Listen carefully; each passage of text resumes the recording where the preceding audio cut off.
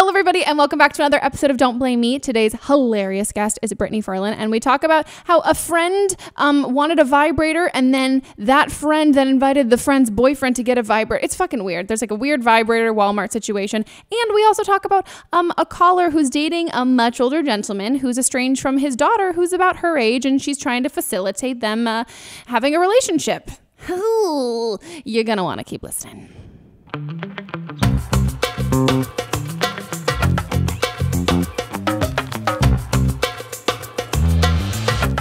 Hello, everybody, and welcome back to a new episode of Don't Blame Me, AAA. Today's wonderful and hilarious guest is Brittany Furlan. Hello. Wee, wee, wee. Yay. She's the greatest. You guys are really, they're in for some good advice. They're like going to be like, ew, why are you hanging out with Brittany? Guys, first off, anyone fucking says that, like, fuck you. I've also known you for a long time. Yeah, we've known each other. We've been through it. We really went through some gnarly stuff. We're not going to say what it was, but we went through. And it's not, don't be weird. It wasn't a threesome or anything like that, guys. That would have been way better. That would have been like that would have been a way better situation than what we went through. But anyway, moving on. Yeah, no, if anyone talks shit, I'll come for you. Thank you. I know you. That's what I hate when people get upset about people. I'm like, no, but you're not allowed to say that. Yeah, it's like funny. Also, I'm super judgmental too. So if like you were terrible, I wouldn't like you. Oh my God, I leave the room. She's like, what a fucking cunt. Everybody unfollow. Hell nah. Believe me, you wouldn't be sitting here dead. I'm pretty much. I'm punching myself with the mic. Declined a few people. I do. Oh shit, really? Yeah. Damn, I feel special now. Hey, I made the cut, bitch. Hell yes. I haven't booked an audition in ages, but I got this. I'm good. I feel good. This is all I have. Whatever. You were just an honor list movie, dude. Come on, killing it. Oh, it was pretty good. She's killing it, dude, guys. Come on. You're killing it, and I'm killing myself. It's great. Same. Oh my God, please. Okay, guys. So this is an advice podcast where you guys call in, leave voicemails, and the number that you would call is 310-694-0976. Our international listeners email audio files to meghanpodcast@gmail.com, and we're going to give them advice. And also here is the lovely Melissa. Hello. Hey. I like your shirt today. Thank you. I say that today as if we haven't recorded multiple episodes in one day. Yeah. This is shirt number 3 Shirt for number today. 3. Yeah, I like your third shirt today. Yeah, Thank you. This is like this podcast is like a Lady Gaga concert. There's several changes. Quick change. That's literally what's I love happening. it. Megan's going to come down from the ceiling at some point. Yeah, exactly. Exactly. Out of a swan. I love It'll be so good. So should we give some advice? Yeah, I'm ready. Let's do it. I don't know if I have to give the best advice, but I'll try. They're not allowed to blame us. It's in the title. Oh, yeah. Don't blame us. Me. Hey. Hi, Megan. So I'm 15.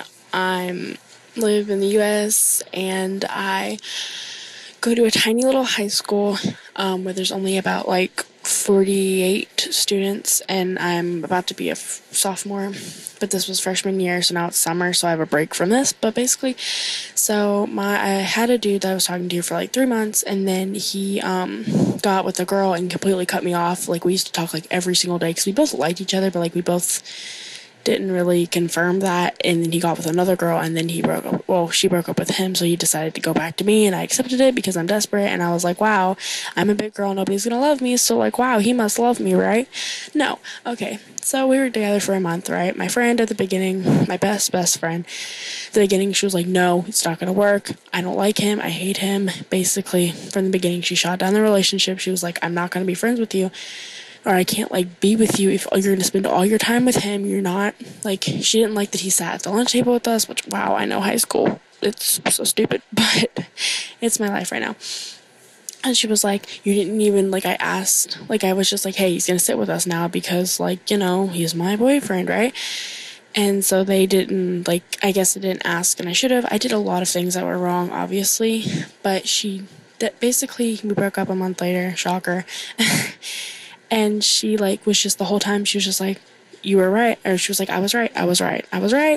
Like, there's no winning with her. So basically, every time that I bring up anything about a relationship now, or like somebody else, or if I'm interested in somebody, or I try to give somebody advice on a relationship, she always looks at me and she's like, oh yeah, you're one to talk, or something like that. Like, she's so bitter about it. And she's always just like, I was right the whole time.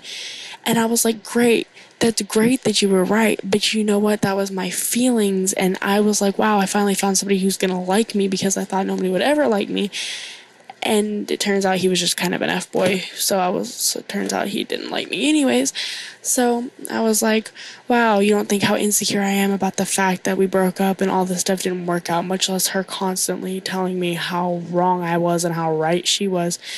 And she's like my best friend, but I don't know what to do because, like, she's kind of the leader and everybody in my friend group follows her. So I feel like if I like confront her for like the third time, because I've confronted her so many times about it, but she keeps bringing it up, I feel like if I keep confronting her or I completely cut her off, I'm gonna lose all my friends. And again, I go to a tiny school, so if I lose her, who am like, I don't know what else I'll be left with. So if you could just help me, because I really don't know what to do.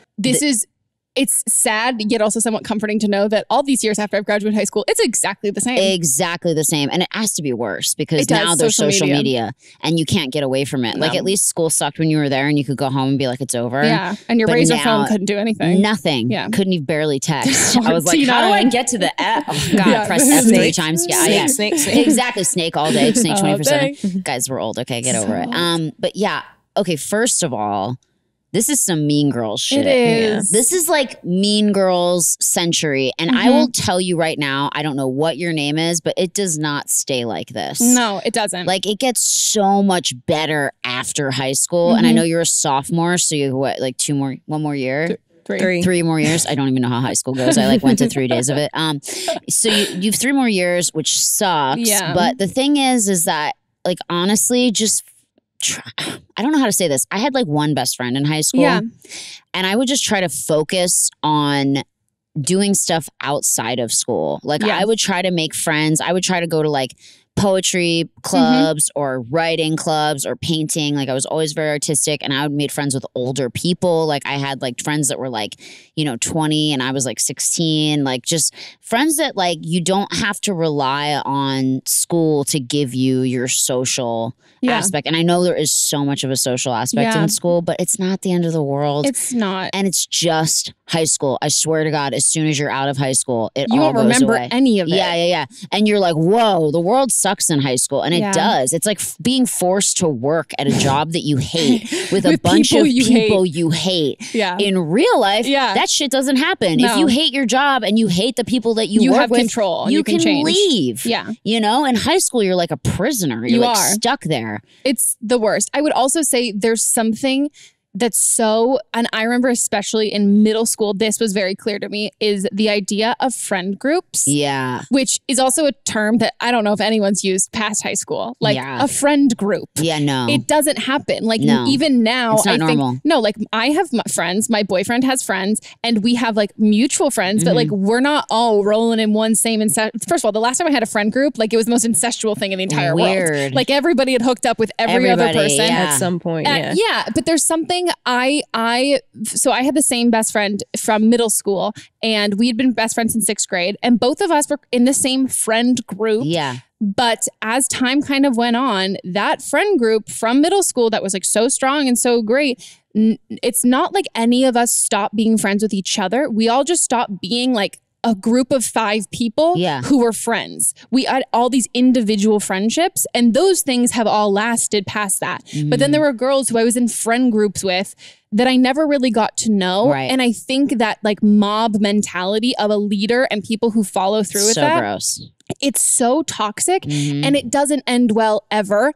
And I think what you need to do is like, I understand the fear of that friend and saying and doing those things, but I think what you should do is not only like hang out with those girls that you're friends with one-on-one without that girl there, but hang out with her one-on-one too. I think there's that, like, you can feel that power and feeling like high of being like, I am like the ruler of this friend group and all those people. She has a rude awakening after high school. But until if she doesn't have those people around her who are like listening to everything she's saying, she's just one other normal person. Yeah. She's not going to feel as comfortable talking down to you if she doesn't have an audience of people who are guaranteed to laugh and be on her side. And I think you need to humanize her and she needs to realize that. And the same thing with everything else. And I think also it'll make you feel more in control of your friendships with people, because when you let it rely on like an all or nothing, like either I don't rock the boat with this whole group of people and I'm fine, or I do and I lose all of that.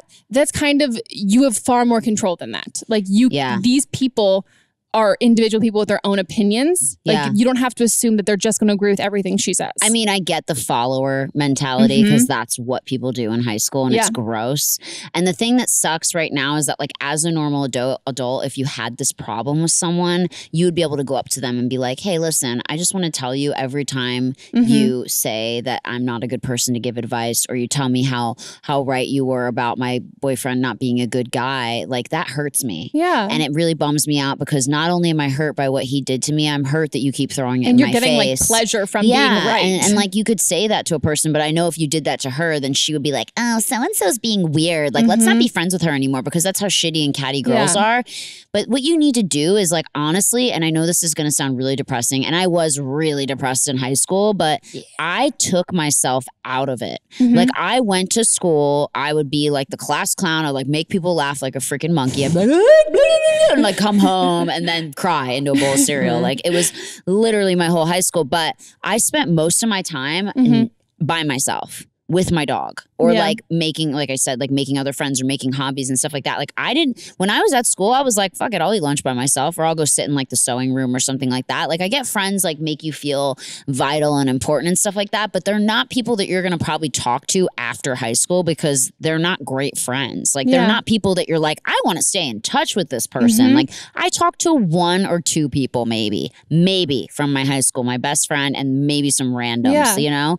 But like, that doesn't, they're not like going to be this big part of your life. And I know it's hard to see the bigger picture now, especially because you're like literally serving a prison sentence. You have 2 more years left of your sentence. I'm sorry. 3 more years. Sorry, just can't do math, or like doesn't know what year. So whatever, like you're in 3rd grade. You're like, dude, she's a sophomore. Okay, yeah, totally. Anyway, same thing.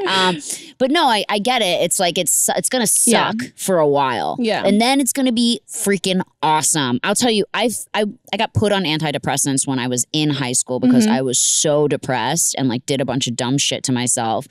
And then when I graduated and went to college and I left for California right away, I left when I was 17. As soon as I got here, I was like so happy. Yeah. And I was like, I don't even need to be on these antidepressants. Yeah. It was like crazy. Like, I mean, I'm still on them because I tried to get off and it was it's not fun. Miserable. I got put on a really gnarly one. Anyway, long story. So I got here and I was like, God, if I had just changed if I had the power to change my environment then, I wouldn't have been put on antidepressants. I wouldn't have been depressed. I wouldn't have been doing all these awful things to myself. Like I would have been fine. But the thing that sucks is like, she's stuck. Yeah. And I hate saying that and I don't want to make her sad by saying that, but literally just tough it out. Yeah. And take control in where you can. Cause I think that's the hardest thing is that there's so many things that are out of your control, and how people perceive you is out of your control and all of those things. But how you let people treat you is in your control. Yeah. And especially at that age, people look for victims and people who feel ashamed and embarrassed and people who really show their feelings when you hurt them. People are looking to hurt other people. Yeah. And if you show them that hurts you, you are their target. That is automatically it. And there's also this very messed up thing of toxic friendships, which is my biggest struggle I had in high school, was being in friend groups and having girls who told me they were my friend being so mean to me. So mean and talking about you behind your back. And then you're thinking like, but no, you're my friend. Yeah. And in reality, that's just another bully. That's just somebody who's treating you terribly, but they're masking it under the idea of like, no, but they're your friend, so it's okay that they say those things. And also, you're only a sophomore. I mean, I've had the same best friend all through high school, but like I said, we had different kind of circles that we were with. And I remember like freshman, sophomore year, as like the circle I was with kind of started breaking apart, and she and I were still friends, but she had her other friends. By the time we got to senior year, the people I hung out with were completely different than people hung out with freshman year. Wow. Like it's not a sentence forever. And I also think, especially in like a small town in a small place, it's really hard. It's so hard because there are people you've known since childhood who've been friends since childhood. And I'm sure people have grown up in that town, got married there, have kids there. And all of these relationships have been like, oh, my best friend and I've been friends for 25 years. There are also friends I've made out in LA who I consider some of my best friends. And I've known them for not as long of a time. So just don't feel like it's defeat and this is done and it's over. Like you've got these years left of high school and whatever these girls end up doing, which first of all, they're just not your friends. So you need to. they just sound not and good. like you were saying about you spending more time alone in high school, that reminds me so much of me in college, which it took me so far too fucking long to realize I would rather be alone than surrounded by really shitty friends. Exactly. I'd rather have not one fucking friend than have a bunch of bad friends. Ones that are terrible because as much as I can be on my own and feeling anxious and depressed, I'm going to feel 10,000 times worse if I have like 17 different pressures and people making me feel worse. Exactly. Because it's hard. It's just like, and you know, another thing I did, I don't know if this will help you at all, is I started becoming friends with the kids that nobody wanted to be friends with. I became friends with this girl who was literally like 3 feet tall and she dyed her hair purple and she wore like those weird UFO pants. She was a weird like EDM raver chick, but she was an artist and she was really good. And I was like, one day I was like, I'm going to go sit next to her and talk to her because people were mean to her. They were like, oh, she dresses weird. She acts weird, whatever. And she was so cool. Yeah. And I became friends with her and she was so nice. Like, because those are the people that need friends. Like, and I know it's like really cool to be popular, but it's also cool not to be popular because that popularity means nothing in a couple years. So like, instead of wanting to be popular, maybe like find a new group. And I know that it's hard when you're in a small setting because you kind of know everybody. But my school was pretty small too. I mean, not as small as yours. But like the people that you sometimes don't think that you could be friends with are the people that you can be really good friends with. Like I became friends with that chick and I was like, this is so funny. It was just one day that I was sitting with her and I was in an art class with her and she was a really good artist. And I was like, you know, I'm gonna like sit down and talk to her. And like, I like sat next to her. I was like, so like, what's your story? Like, where are you from? And like, I got to know her. And then I still have this drawing she did of me. She was such a good artist. Cool. She drew me as a superhero cartoon because she felt so grateful that I talked to her and became her friend because she didn't really have any friends. And I saved it. And I think she's like a cartoonist now. I don't know. I have to like look her up. And watch Mean Girls if you haven't yet. Oh yeah, watch Mean Girls. You're Lindsay Lohan. Let's go on to the next call. Wow, this is great. This is like Lifeline, but like better. But way better. Hey Megan, so I'm 18 years old and from Eastern Canada.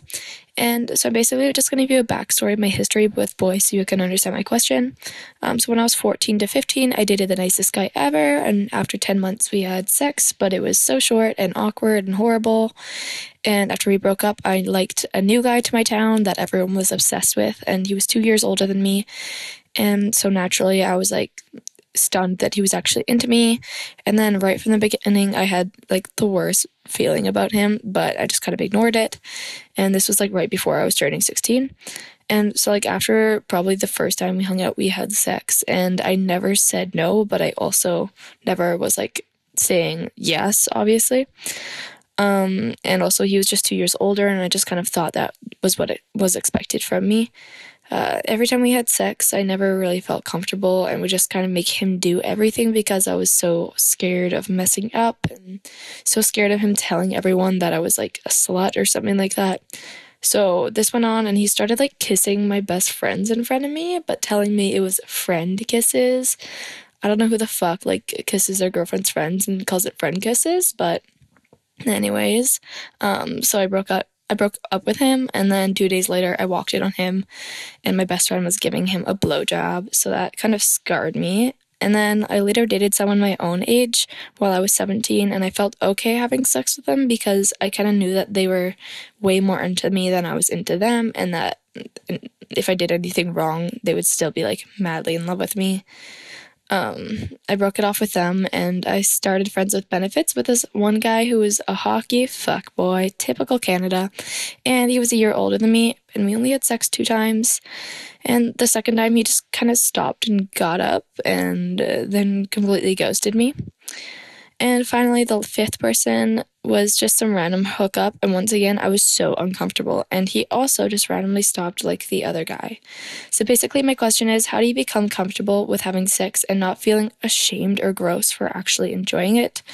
I am completely comfortable with my sexuality and with myself, but I'm way too embarrassed to admit it and show it. So I just always end up completely frozen.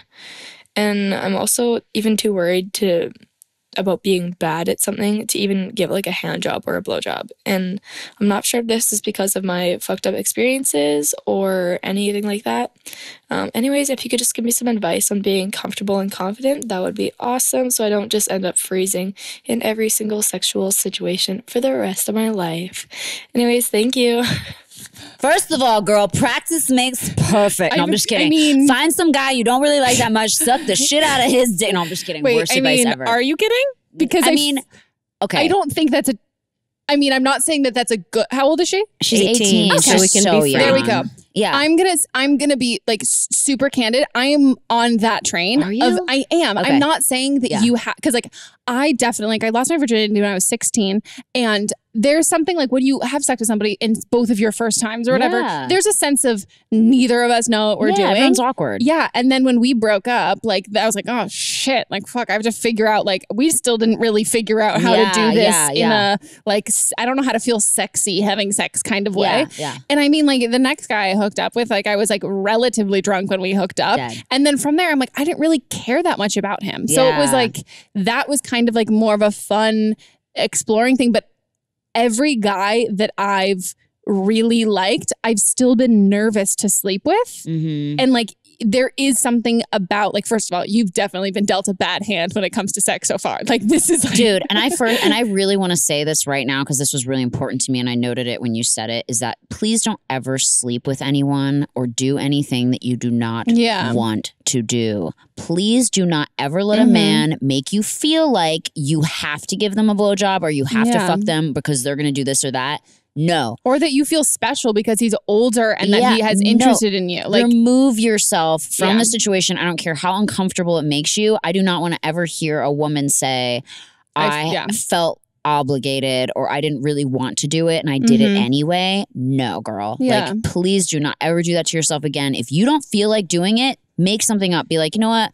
I'm actually not feeling that well. I'm going to head out. My mom's calling me. Or be honest and be like, you know what, dude? I'm not feeling this. Like, I'm not feeling it. I'm going to leave. And then what's he going to tell people? Oh, she just got up and said she wasn't feeling it and left. Yeah, she wasn't feeling it, dude, because you're lame. That's why. And who cares what people say? Like, that's your private, that's your body. Like, you should never let anyone in your body that you don't want in your body. Like, that's not cool. I mean, I get the pressure because, I mean, it's obviously with all this Me Too movement. There's a lot of women, and especially in Hollywood, who felt the same way you did and were like, oh, well, I don't want to say no to like this or that person because they're powerful and they're going to taint my image or whatever. But like, you got to put yourself first. And you have to put faith in the other people around.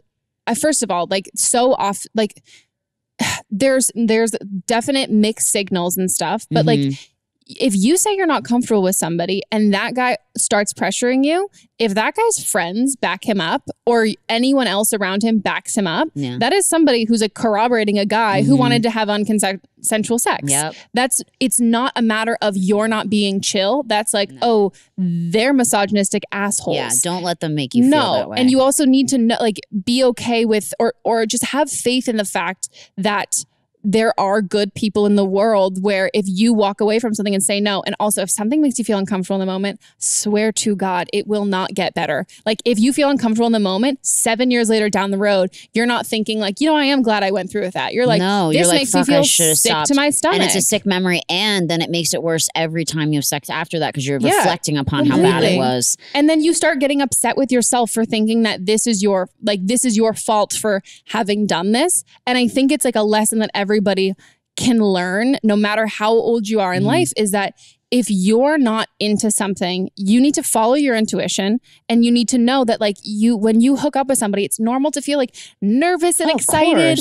But if there's anything that isn't sitting right with you, it's not because of there's a difference between the feeling of feeling nervous and insecure about like your body maybe, and like, I don't know if I feel super sexy right now, than being like, this doesn't feel like something I really am sure I want to do. Exactly. If you have any doubt about wanting to do something, do not do it. Especially in a sexual situation, because you will never feel better about that. You'll feel awful. in terms of learning how to be good at blowjobs and fucking all this shit. I mean, personally, I watched a lot of porn growing up. I was very I'll be honest. I watched a ton of porn. I always watched porn. I don't know why. I was a very sexual child. Like I masturbated at a young age. Like I was very open with that. And like, I mean, not open, like I didn't tell people, but like I was very like, with myself sexually, I was very comfortable. And like, you know, but then the first time I didn't have sex till I was 18. I didn't have sex with someone else till I was 18 years old. And I freaked out. He had a condom on. And I was like, I'm pregnant. Take me to the hospital. Like I was so weird. Okay.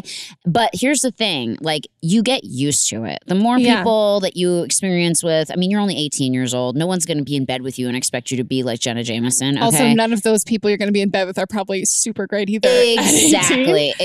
Like honestly, it's not that hard to fuck. You can just lay there if you want to or bend over or whatever. And also these guys will not know the difference. Exactly. It's a warm hole. It's a warm hole. Like you throw flour on it and find the wet spot. They also last like 10 seconds. Exactly. So, I mean, just if you want to feel like you want to learn how to give blowjobs and stuff like that, I mean, watch some porn. Like, I don't know if you have a vibrator. I don't know if you're living with your parents or whatever. You don't want to do that. Like, find something to practice on or just watch. I mean, learning visually, it's easy to learn from watching that stuff. I don't know if you have access to that. But another thing is like maybe like Meghan said, like the guy that you were dating who you weren't like that into, but you felt comfortable and like you had control. Like those are good people to like when you're in that relationship with someone like that to practice with. Because it's like you're not worried about them judging you or whatever. And no guy's going to like give you a hard time for trying to give him a blowjob. I mean, as long as you don't bite his dick off, like usually guys are like pretty excited for you to put their wiener in the mouth. Yeah, like there's this fear that not knowing or being naive and not experienced like isn't sexy. But I think there is some like some lot of guys get turned find on it sexy by that. If you're like, what do you like? Like tell me, and you can twist that instead of being like, hi, I don't really know how to give a blowjob, and like make it be like, what do you like? Like what do you like and say those things to him. Because first of all, every guy wants a good blowjob. If that means giving you like 3 bullet points of telling you what he's into, because also people are into different things and like other like different things. Would rather have a great blowjob at the end of it, and he doesn't expect you to know at the very beginning. It's like the same time like guys going down on girls. If they never communicate, holy shit! If they have never learned how to do that, it's like it's not. You have to figure that out person to person. Also, like you don't give the same blowjob twice. Like you don't have the same, even to the same person. Like everything is constantly changing and evolving. In this call too, she also said that there are 2 guys that just walked out in the middle of having sex with her. So how should she deal with that?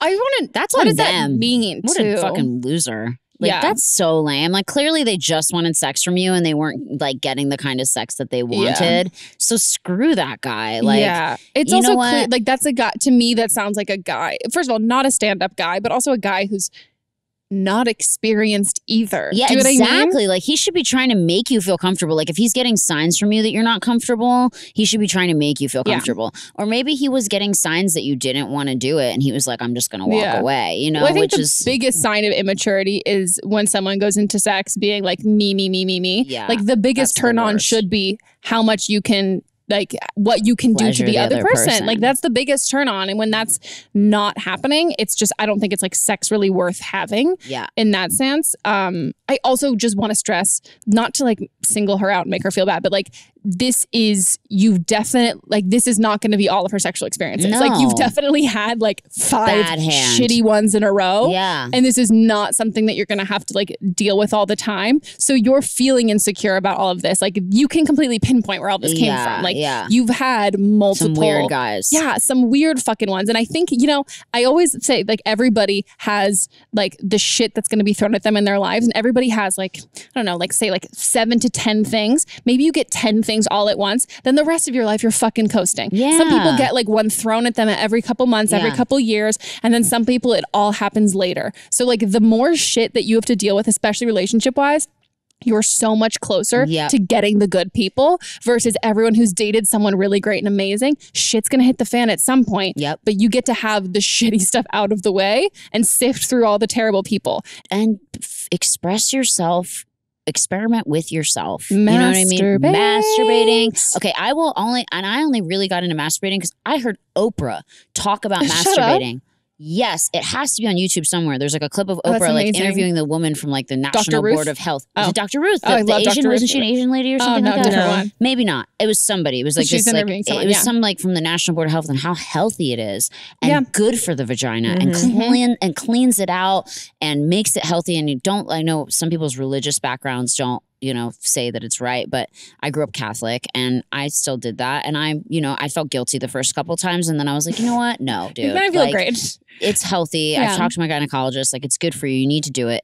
You learn about yourself and you learn to be more and more comfortable in the bedroom. And you also learn, I think, how to be more independent and less dependent on men for like sexual pleasure. Exactly. And sexual satisfaction, confidence sexually. Yeah, and that gives you confidence too, because you're like, I don't need your dick. I can fucking get pull this one myself out off. here. Yeah. Mine's pink. It's even better. And way cuter than you. Yeah, it's got like sparkles on it and Look shit. at Yours it. is all fucking veiny and looks like a sad Muppet. Yeah, like it's kind of crazy. Exactly. Yeah. So I think we covered that. But yeah, know that you're gonna get some good ones soon. For sure. And masturbate. Yes. Okay, I love it. On to the next call. On to the next one. God, we're so similar. So the same. Isn't that crazy? Hello. I'm 26 years old, and my boyfriend is 13 years older than me. He's about to turn 40 in a few days, and I absolutely love him. He is who I want to spend the rest of my life with, and I want to have babies with him as soon as possible because I'm like baby crazy, but that's beside the point. My boyfriend actually was 16 when he had a baby. The girl that he was with in high school got pregnant, and she kept the baby to full term and didn't give it up for adoption. So she still has this daughter, and my boyfriend has not been a part of her life. For the first 4 years of her life, he was there, but him and the mother had so many disagreements that it was really hard for them to agree. And they did go to court over visitation rights, and for a while she was agreeing to them. But once she got a new boyfriend, she kind of edged him out. And there was kind of nothing he could do at that point. He didn't have any more money to be going to court anymore, and he was in college, so it was really hard for him to fight for her. I know he probably could have fought more, but he didn't. Every year he has written to his daughter, although he's had to send them to the mother because he doesn't know how to get them to the daughter. And who even knows if the daughter's ever seen them. The mother just says she'll write you when she's ready, or she'll contact you when she's ready. My boyfriend tells me about this story before we start dating because he wanted to make sure I was okay with it. And I told him, of course, I'm okay with it because I want to be with you. So I look for his daughter on social media, as many of us would do these days, and I find her. She is only 3 years younger than me, and she's a dancer just like I am, so we have mutual friends. I reached out to our mutual friend, and she refused to help. So now I kind of don't know what to do, and I really want to help him get in contact with her because I want to have kids with my boyfriend, or whenever we get married, and they will be my kids' half sisters. So I really want this to happen, but I don't want to overstep because this isn't my life. This isn't my daughter. So I don't really know how to help him get in contact with her. He doesn't have social media, so she has no way to reach out to him in that capacity. But we do follow each other on social media, me and his daughter. So it's very strange. So if you have any advice, I'd love to know what I could do to help him. Well, I can definitely speak on this. Oh my God, great. I can't at all. My fiance is 56. He has an ex-wife. His kids are 22 and 20. And I will tell you one thing right now. Mm-hmm. People get really mad when you get involved. That's what I was. And I hate to say it, but it's like I came in the picture and I had a great relationship with the kids. And, I'm only 10 years older than them. And, I would help, the one with auditions and whatnot, and everything was fine. And then one day, it was just flipped. Some crazy stuff went down. And so now, I tried to reach out to them and reach out, to tell them to, you know, they've had a lot of back and forth. There's been a lot of drama between them and my fiance on social media, unfortunately. But I try to always like mend the bridge, and all I've gotten back from that was hate, and from both kids, and people just being like, you know, you need to just stay out of it. And I know this is so hard because you hate seeing your partner in pain and sad, and I hate that too. It's like very hard to sit there and watch someone you love be hurt by his children, but it's not your problem. I don't know how to say that it's not nicely. her battle. It's not your battle. Not. And it's only going to cause more problems in the long run if you involve yourself and put yourself in the middle, because then it's like you're going to be the one to blame. Exactly. I think it's really between your boyfriend and his daughter to work it out. And as much as like, I think it's great that you guys follow each other, because that shows that she's like supportive of you. And I think it's wonderful that like, I mean, I don't know if you've reached out to her and just said, hey, you know, I'm dating your dad and he really cares about you, and it'd be nice if we could all grab lunch or something, and like kept it really light and like that. Like that's fine. But then after that, like once they connect, you might just want to take a step back, because if anything goes wrong with that, you're just going to be the one that gets the brunt of it. I mean, I've gotten so much hate on social media from people who are like, you haven't been in their lives long enough to comment on this and blah, blah, blah, blah, and all this stuff, even though I lived with them and was there, you know, when those bad things happened, it happened right in front of me. And I was like, you know, I guess it's just really hard to stand back and watch someone you care about be hurt, but you have to kind of just take a back seat to this and let them figure it out, because it's just not your place at this point. You know? And she also, I think the advice I had up until when you said you guys follow each other on social media was, if her mom had potentially hid her dad from her from her whole life, and she didn't know her dad was trying to get in contact with her, but if she follows you, her friend said, no, I'm not going to help you with this. Yeah. I'm 100% sure her friend asked her. Yeah. And then she said no. You have to give her the choice. Yeah. It is 100% her choice if she wants to have a relationship with him. Yep. And no offense to him, but it is all on her if she wants that. Yeah. It's all her just decision. Because he is her dad and he did fight for her and wanted to be in her life before, it didn't end up that way. He wasn't there for her. And if she doesn't want him there, that's fine. But that's her call.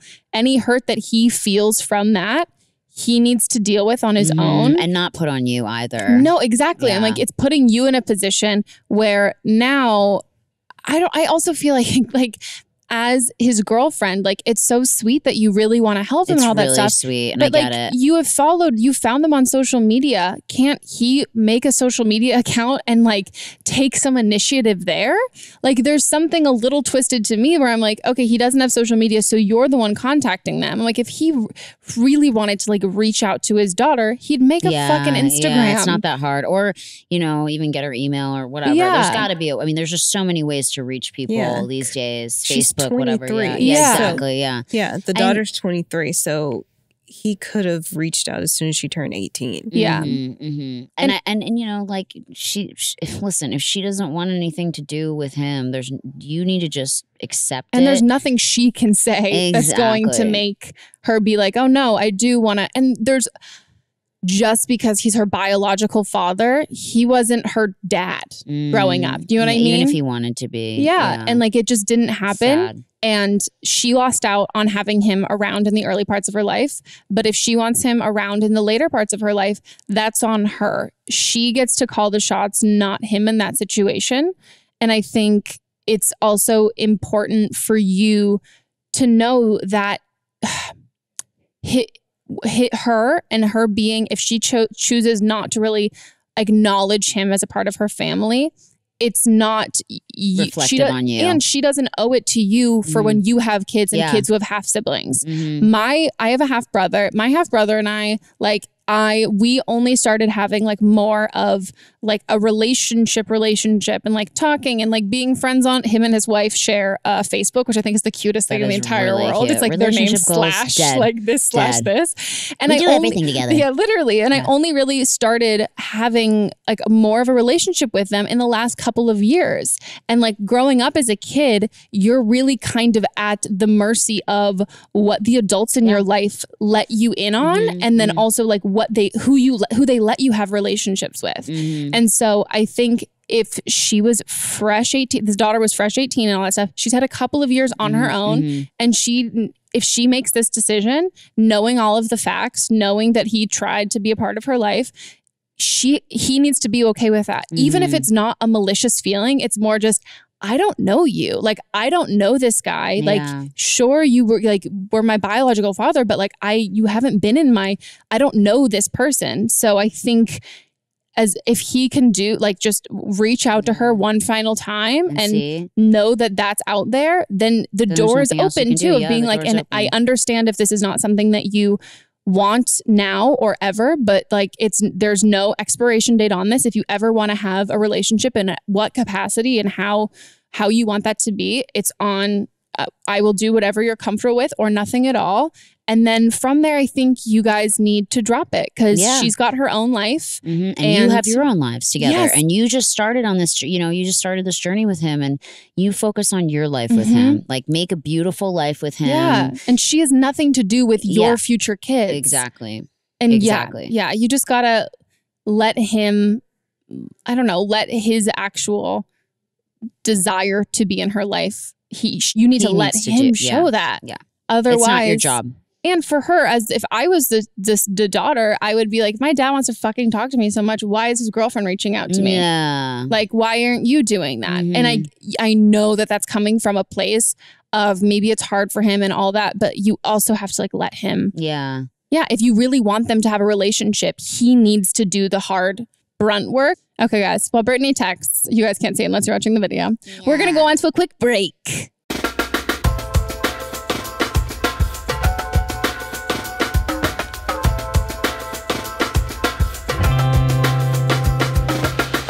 This episode of Don't Blame Me is brought to you by me jacking off my own dick, reading reviews that you guys have left on the Apple Podcast app.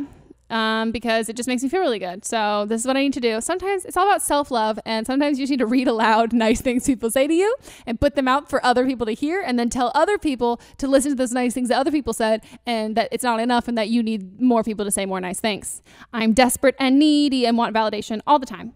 So this review says love, love, love. Can you tell why I picked it? Also, it says love like with a capital L and then the lowercase, then love in all caps, and then LUV. So I get it, like switching it up.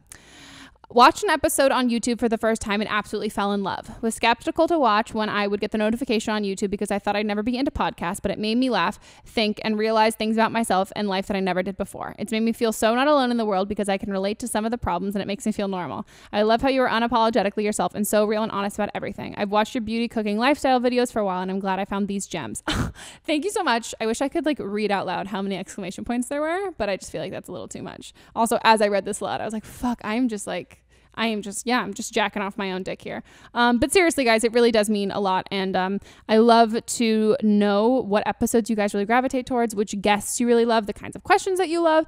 And if there's a guest that you particularly loved them on, you can like let us know in the review that you're like, hey, I loved the episode with Lucas, have Lucas back. So please let us know that kind of stuff because it always makes me excited when you guys like people that I like too. And I'm like, cool, great. Everyone loves Taylor. Taylor's great, sick, awesome, love it. So please leave us a 5-star review on the Apple Podcast app because I'm desperate for attention and love. Think of it as your good deed for the day. And back to the episode. Oh, Megan, you got me in the eye. With my jizz from my penis from jacking myself off with compliments. Compliment come. Oh. Hey. Okay, guys. We are back from our break and we're going to hop in to the rest of the calls. Yay, calls. Hey, Megan. So I'm a 20-year-old sophomore in college. And I just got into my first relationship, not ever, but since I've been in school. We've been dating very short, like 2 months. And I have a question for you. So my best friend, I love her. She's graduating this year. I'm so proud of her. Live your best life. But her and her boyfriend has this weird thing where he doesn't like to have sex while she's on her period. Well, that's fine. Whatever. Kind of an asshole thing to do. But live your best life. So she was texting me. She goes, I want to buy a vibrator to satisfy those needs while I'm on my period. And I said, girl, get it. I'll home for Easter. So I was like, girl, I'll go with you when I get back to school. Anyways, she calls me Sunday night and goes, hey, what kind of vibrators do you have? And I said, why? And she goes, oh, because I'm at Walmart right now. Why Walmart? I do not know. But she's at Walmart with not only her boyfriend, but my boyfriend. She brought my boyfriend along to help her buy a vibrator. I don't know if it's weird to you, but it's weird to me. It weirds me out that she went with my boyfriend, and my boyfriend got me my vibrator because I wanted to know what kind you had. Like, just take a fucking picture of the box. Like, I don't know if this would weird you out if your boyfriend went with Ashlyn, your friend, to go buy her a vibrator, but it weirded me out. And I'm like, girl, I love you to death. I really, really do. But, like, you gotta think things through more. So I'm still, like, mildly annoyed. It's the next day. I slept on it. I'm not as mad. But I was wondering, if you could tell me if I'm crazy. You say yes. I haven't told him crazy before. But tell me if I'm crazy for thinking that the first guy I've been in love with in, like, 5 years, I think it's weird that she took him to buy a vibrator with her. But wasn't her boyfriend with them, too? Yeah. So it's not as bad. I mean, it's weird, but at least like it wasn't just the girlfriend. That's weird. Also, and she the threw boyfriend. in there being like, how would I feel if my friend Aislinn went with like Mott's to buy a vibrator? Okay, first of all, dead that Walmart sells vibrators. Yeah, like, I had dead no at that. idea. Like, They're massagers. they're discount yeah, vibrators. Sex and the City. I remember that episode. I'm dead. It's shaped like the fucking smiley face. So weird. I wanted like. It would have been really bad if it was just your boyfriend and your friend. But like, it's a weird enough situation that like, wouldn't your fiance text you and be like, hey, so-and-so hit me up to go vibrator shopping with them? I'd be like, what the fuck are you doing? But Get out of here. He would text you that, he would right? totally text because me it and is ask super me. weird out of It is the weird. blue. It is weird. So I would say like, even like my boyfriend would even say like, if someone like a friend of my friend or like my friend's boyfriend he had never met followed him on Instagram, he'd call me like, hey, someone follow me on Instagram. Can I accept this? Not even like a permission way, but I think like, I'm just so curious why you found out through your friend and not your boyfriend. Like, yeah, that's not cool. And I think it's more of an issue with your boyfriend. Like, I'd be like, why'd you even tag along for this? Unless your friend invited your boyfriend. Or maybe the boyfriends were are hanging friends. out? They Okay, were yeah. hanging out That's and the they thing. like went to Walmart. Okay, so that's not as bad. oh, If maybe it they was- went to Walmart and they didn't know she was buying a vibrator. If the and she's like, I'm getting boyfriends a are vibrator. friends and they were just all hanging out and went to Walmart and it just happened to be she was like, oh, let me get a vibrator. That's not weird at all, and I wouldn't be mad at that. No, because completely. if they're friends, like just let it go because they were probably just all chilling. You know what I mean? If he was like unassuming and went into this Yeah. and didn't know that the goal was like buying a 'cause vibrator. sometimes that happens. Like you're all just hanging out and you're Yeah. like, let's go do some shit, and then you're like, whoa, this place has vibrators. I Yeah. mean, that happens to me all the time. Every day. me. In Palm Springs, downtown Palm Springs, you always wind up, you're like, what is this store? I met a subscriber in a sex store in There's, Palm like, Springs and I was like, she's like, let's take a picture. I'm like, let's go outside. Retro vibrators. You're like, what is Yes. this? Weird. Anyway, yeah, that's the best advice I could say. And if he treats you well, if he's a good boyfriend, you know he's not shady. He's not doing anything weird. Yeah, and I also think, like you said, her boyfriend was there too. So I don't get like suspicious vibes from it. No. I just get kind of like weird mood vibes from Yeah. it. Where I'm kind of like, don't you feel a little awkward about that? Like, it's just a little. To me, it just sounds like three people who didn't know what situation they were getting into. Exactly. They probably went to Walmart to get like sandwiches or snacks or something, and then she was like, "Oh shit, I could get a vibrator here." Oh shit, I'm on my period. I need to fuck myself. Yeah, it's weird. So yeah, I would say that. I mean, I think like the best thing to do would be to like ask how it happened. Like ask your boyfriend. Ask your boyfriend. I mean, you can ask your friend too, but I would especially start with your boyfriend. Be like, so how did that come about? Because I think it's a little odd. And then also, I don't know if they're close because like there are some like my boyfriend and I, like I've got guy friends who are in relationships and like we're like friends, like all like as like a circle, like, oh, this is like people we double date with. Yeah. And so like at what level are they friends in a way that it wouldn't be as weird? Because it would definitely be super fucking weird if like Mats and Aislinn went to go get a vibrator. I can't. love the that fact that she said that is so, that's just like, why would you do that? Like, why would you bring that up to me? Yeah, it's so like, I mean, but like I'm saying, I bet the guys are boys and like they're homies and like they were probably just chilling. They're playing video games and they went to go get snacks. She tagged along. Yeah. And then she's like, oh my God, let me get a vibrator Yeah. here. So not that weird. Yeah. Also, maybe she just wanted to like she did that on purpose in front of her boyfriend because she knows that your boyfriend got you your vibrator. So she's like, oh, he's a chill, cool guy. Step your game up, bro. Yeah. And so now he can be held accountable in front of like a guy who like did this already. Maybe that was it. Like maybe your boyfriend was there to be proven as a cool dude example. Yes.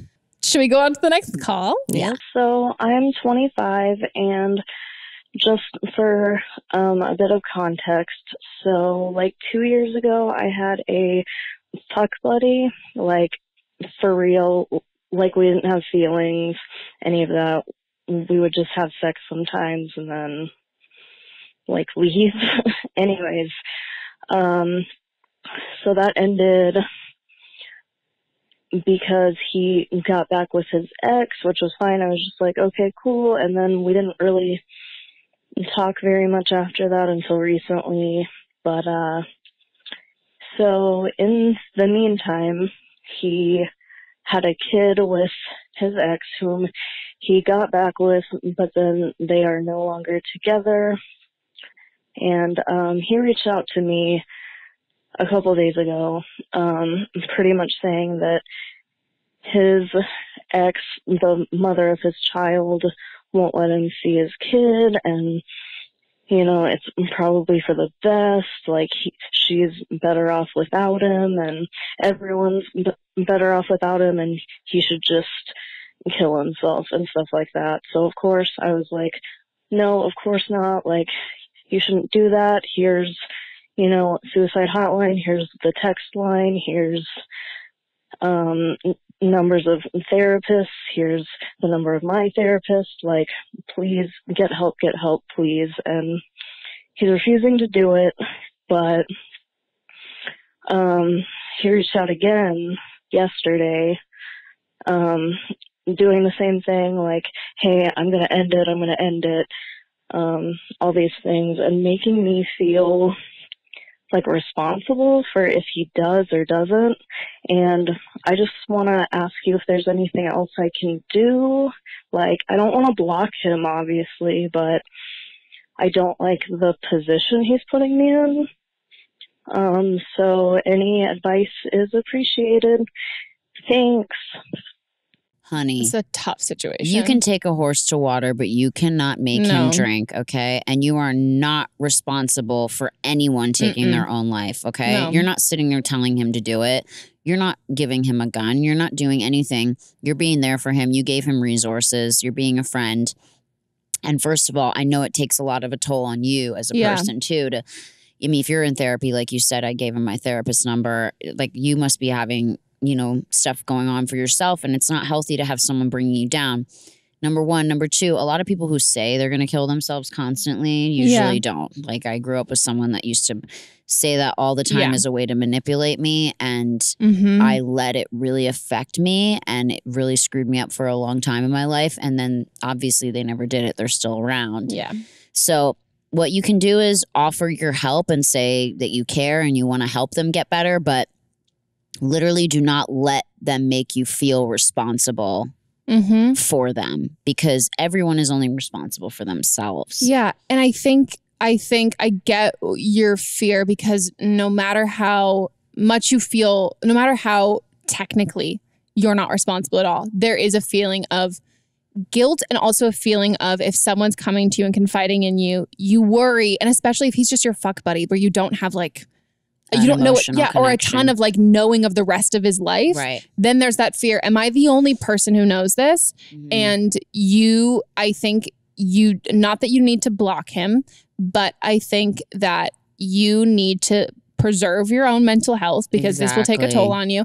And if you're really afraid that he's going to follow through with any of these threats, you can alert. They can. Is it 911? Is it the call 911? Yeah. Yeah, and say, this person is been saying they're threatening suicide and they're in danger of themselves, and you can put that out there, and then you don't have to continue to talk to him. And I'm not saying go as far as block him, but you don't get sucked into this. No, I mean, you're not a therapist. No, and you can't, there is literally nothing you can say or do. The only thing that is going to happen is that you are going to get more and more and more invested in this. If he knows that you've brought all these resources, exactly like you said, like you can bring him to that. And if he chooses not to do that, that's on you him. Can't force him to do that. And so you've suggested professional help. If you can tell him this, if you're not willing to get professional help, I am not willing to listen to you and to talk to you through this unless you take the necessary steps with a therapist or anyone like that. Like until you've done that, I can't be your friend support system, because what I can provide you is far less important and helpful than what medical professionals can. Exactly. And if he really wants to have you to be able to talk to about this, then he's going to have to go out and do those other things. Yeah, he needs to help himself. Yeah, if you're really afraid, and I think you should, call 911 and report that. And also, especially, I also knew somebody who in high school was very much, everything was a threat of that. And even a guy I dated when I got old, like when I was in my 20s, like everything that if I did anything wrong, it was just like, oh, this is a reflection. Even if I did anything, if I got upset about anything, it was, oh, you hate me, I should just kill myself. Like, why am I even here? And then that becomes like you can no longer feel things or think things, because everything turns into, I have done this to you and this is how you feel. And like you said, both of those people are still around. Here, yeah. And so I think also calling 911 on him, either it's going to completely help him, or it's going to be the reality check of like, yeah, no, this is not actually what's happening in my life. Like this isn't, I don't actually feel this. This was an empty threat. But I think for your conscience, I think you need to do that step. Otherwise, I think you're always going to wonder, should you have done that? And I think if he threatens it again, for sure. If he gets on the phone with you and says, or messages you and says, I'm going to end it, whatever, you need to take a picture of that and you need to call the authorities and say, hey, listen, I have this friend. And, and then after that, it's like, what is he going to do? You tried and you helped and you tried to help. You did everything you could. And, I'll tell you something. If someone really wants to kill themselves, they're going to do it. Yeah. No matter what you do, no matter what you say, once people have made that decision in their minds, it's something that they usually do. Yeah. And I've known a few people, unfortunately, who have done that. And the one thing that I will say that almost all of them had in common was that, like, I didn't see it coming. Yeah, well, and a lot of them are very to themselves and very quiet, and they don't usually tell a lot of people. Yeah. I mean, you'll see maybe they're sad a little bit, and it's not everybody, but I mean, like the people that I've known, it's people who kind of kept to themselves and they made sad posts here and there, and then it happened. They didn't warn anybody ahead of time, or they didn't reach out for help. I mean, it's important that he's reaching out for help. I think that's a good sign that he, really does not want to do it. He wants someone to know that he's thinking these things and hold him accountable. And know that someone's there for him. I feel like he's lonely and he's just using really extreme measures to feel comforted. Yeah. I'm with you guys on that. Yeah. So if you call 911, they'll do an evaluation and they won't discharge them until they feel like that they're either stable or they've put them on medication, so that they're no longer a threat to themselves or anyone else. Yeah. And I would also say, I know we did an episode before where we talked about suicide, and I gave the same advice of being like, you should call 911. And somebody else said, you should warn that person if they do that again, that you're going to call. Of course. I'm not a huge fan of the idea of warning that person, because in the small chance that they are, or whatever, in the chance, small or big, that they are being serious, telling someone, hey, you told me you're going to kill yourself, I'm going to call 911 on you. There's a chance that can send that person over the edge because they don't want that. True. So I think you need to assess the situation, and without freaking somebody else out by telling them that you're going to do this. It's like I was going to make a terrible analogy. I'm not going to make that. I caught myself. But like you can't, suicide is something, I mean, mental health in general, there's so many people, and I say this as somebody who like constantly is struggling with mental health. So many people deal with the same things and they deal with them super differently. Everyone. Some people are predisposed to being very depressed and having suicidal thoughts, and they can go through the same things as somebody else, and somebody else can be completely fine.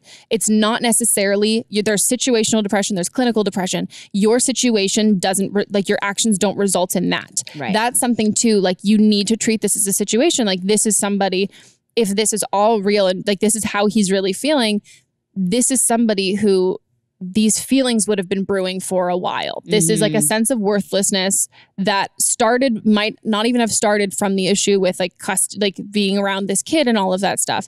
But you need to treat it delicately and not in a blamey kind of like, hey, if you do this again, I'm going to call the cops on you. Don't be mean. Don't be rude. Obviously, the person's hurting and struggling, but definitely draw your boundaries with yourself because you don't want to be pulled into something where it starts affecting your mental health. Like I mean, I've seen it happen to so many people. Like it happened to me when I was a little girl.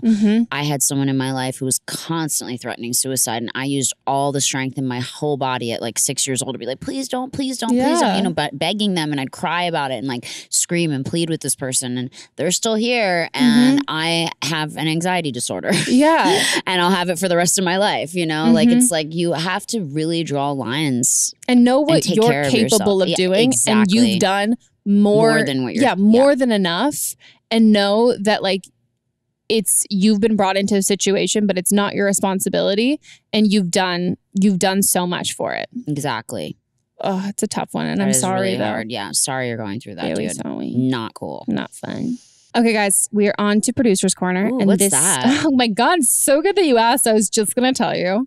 So this is when Melissa will, we've got either a callback, so somebody who has previously called it in and they're updating us on like follow-up of what had happened. I love follow-up. Or we've got somebody who listened to the advice I gave in a previous episode and was like, yeah, no, that's not that great. They're like, thanks for ruining my life, and Meghan. So I just wanted to call. Or they're giving their own input, which is great, especially in situations where I'm like, yeah, I don't know what's happening. So then we also can find other people who have apparently been through very similar, very specific situations. So what do we got today? We've got someone calling in that has had experience. So this is from episode 33 with Kingsley, when the girl said that her boyfriend's dick ripped. Oh my God. Whoa, wait, shut up. I wonder if this is the same girl who slid into my DMs. And I'm not going to say, I won't say it specifically. I'll ask her.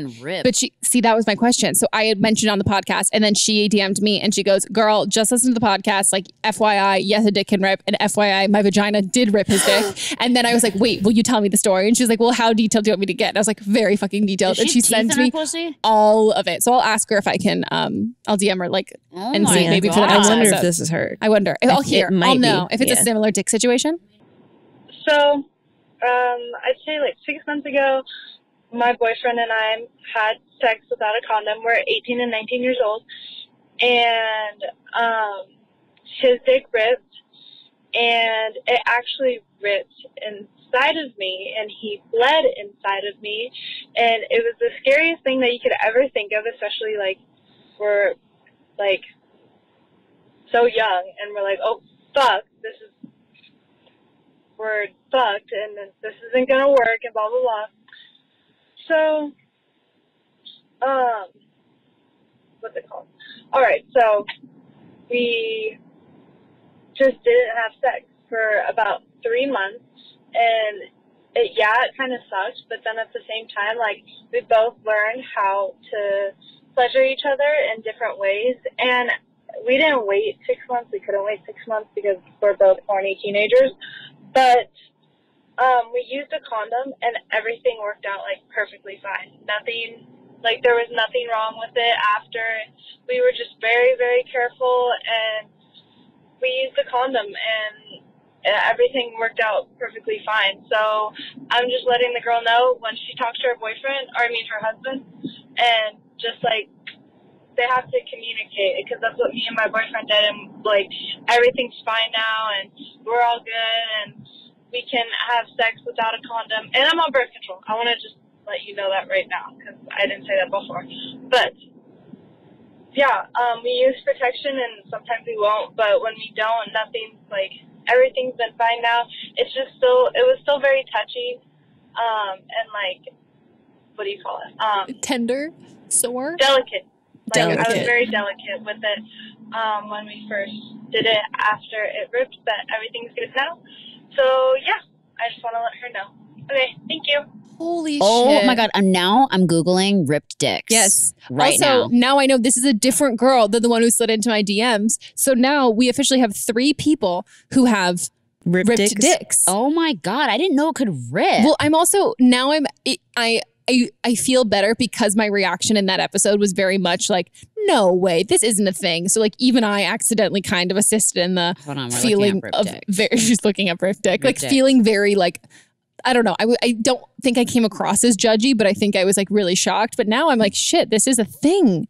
It's just a fucking thing. I don't see any pictures of it. Oh, all I see are butts.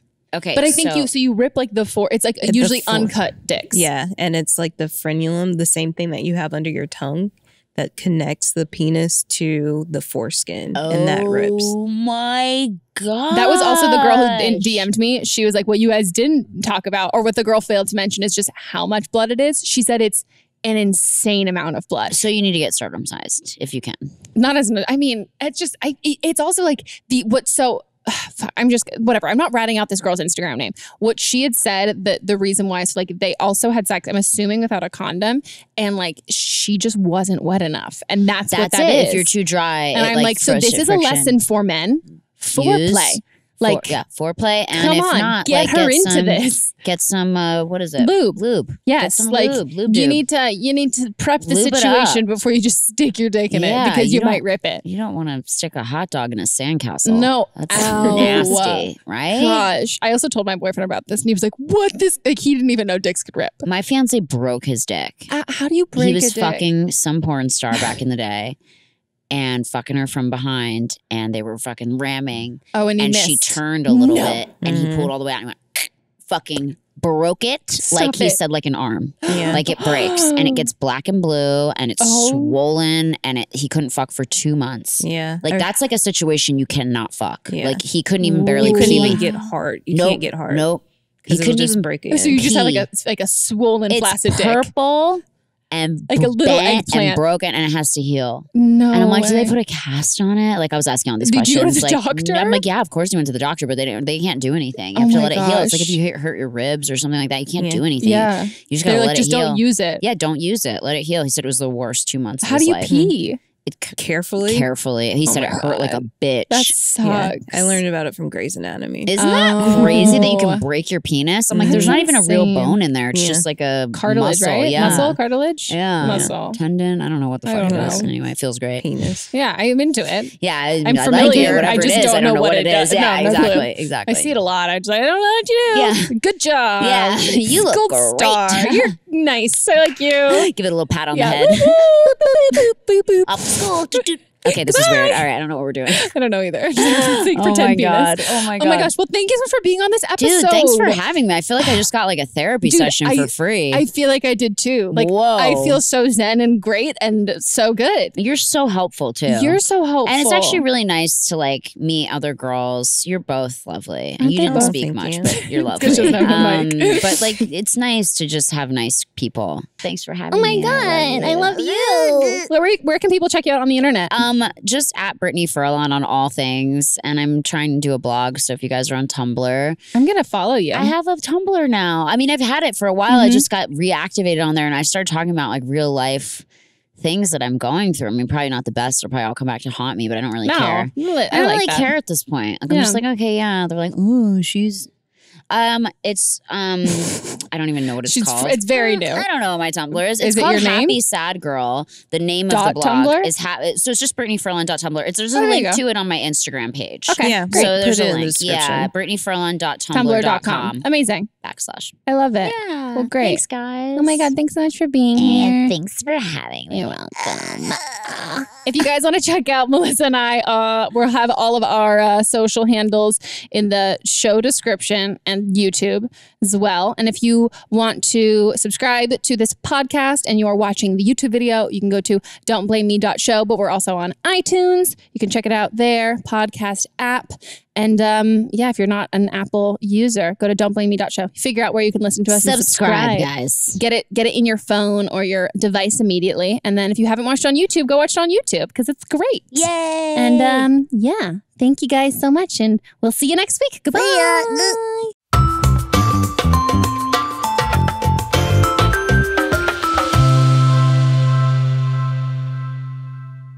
Don't Blame Me is a production by me, produced, directed, and edited by Melissa DeMonts. Post-production sound by Chris Henry, production assistant Julie Carley, and music by Giacomo Picasso and Ryan Hunter. I'll see you guys next week, and don't blame me if your life, completely fucks up before then. Oh.